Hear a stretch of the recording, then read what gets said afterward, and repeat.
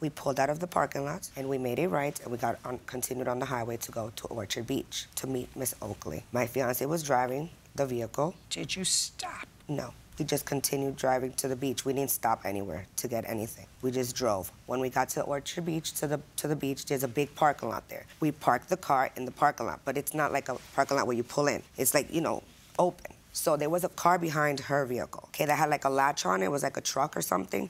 At the time, Miss Oakley was already on the beach. But, you know, I called her, I said, we're already here, you know, whatever. She's like, okay, we're in such and such area. Meet us in the middle of the beach, whatever, so we can, whatever. There was nothing on her vehicle when she gave to us. Would you just tell me, fiancé was driving the car, you pulled into the Orchard Beach parking lot? Yes. And? And then we just hung out the rest of the day. No. The car that you had borrowed... Yes, ma'am. ...was a truck that had what on it? Like a hook on it? It was like a tow truck? Yes. And? And? You said to me a moment ago, that's not where the accident happened. No, I said... Those were your exact words. That's not where... That's not where the accident happened. The accident didn't happen in her complex. I thought where did the accident happen? I don't know how it happened. It had to have been on the beach, because when we got out of the beach, when we got there, we noticed a scratch. May I see the damage to the car? I have before photos, Your Honor, and after. I would like to present to you. I'd like to see. That's before and after. And it looks minute from there, but there's an indentation in the bumper where the whole bumper needs to be replaced. It's not just a scratch. It's like, say, if someone backed into a fire hydrant, and you know how it leaves like a hole in the bumper? The pictures don't do a good justice of how severe it is. Okay. But that car was in perfect condition prior, and... Do you have an estimate to fix the back? Yes, ma'am. I want to see the estimate to fix the back.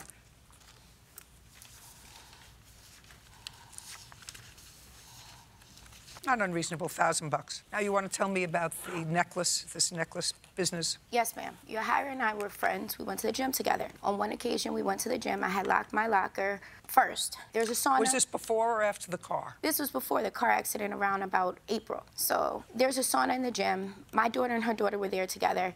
My daughter went to take off a necklace. I already locked my locker. So Yajahira goes, give it to me. You know, no problem. Not true. She went to put the necklace in her bag. My daughter forgot to remind me to ask her back for it. So she was my friend. So I'm gonna think she'll give it back. It's no big deal. Nonsense. I don't want to hear about it. So she told me it was tangled up in her jewelry box. She's gonna get it to me. I texted her about it. I asked her about it. You know, I wasn't... I want to see a text. $2 necklace.